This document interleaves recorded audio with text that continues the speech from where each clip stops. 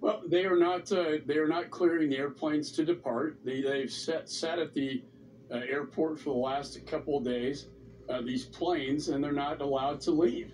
Uh, we know the reason why is because the Taliban wants something in exchange. This is really, Chris, turning into a hostage situation where they're not going to allow American citizens to leave until they get full recognition from the United States of America. My concern is that Zal Khalilzad, our special envoy, who's met with the Taliban, they're in talks right now, and I worry his recommendation to the administration will be to recognize the Taliban as the official government of the United States, a Taliban organization that is a terrorist organization. The official government of the United States of this America? Wow. That sounds real fucking crazy.